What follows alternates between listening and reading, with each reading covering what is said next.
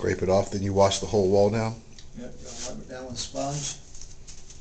Get all the little fuzzes off of it. The residual glue, and then you can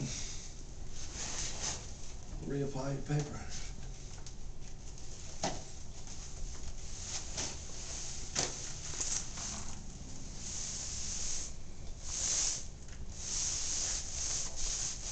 Just make sure you keep it. It doesn't have to be soaking wet, just keep it wet as you go. It gives the glue time to reactivate and peel right off. It's supposed to. Keep it saturated, it breaks down the glue a little bit.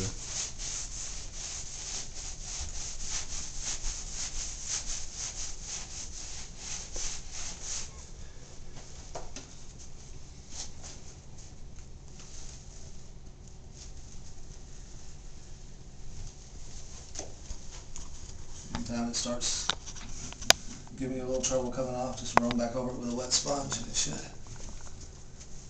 Soften it up again? Soften the glue up enough where you can remove it.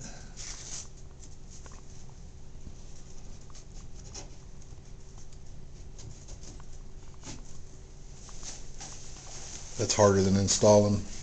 A lot. Yeah, it's pretty difficult. Sometimes you might have to use a steamer, it depends. But a steamer on drywall, I heard, doesn't work that great. No, it tends to turn the face of the sheetrock loose if it's laid there too long.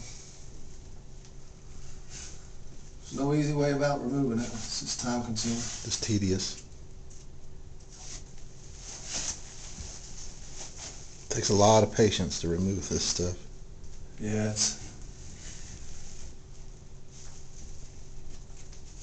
has its difficult times.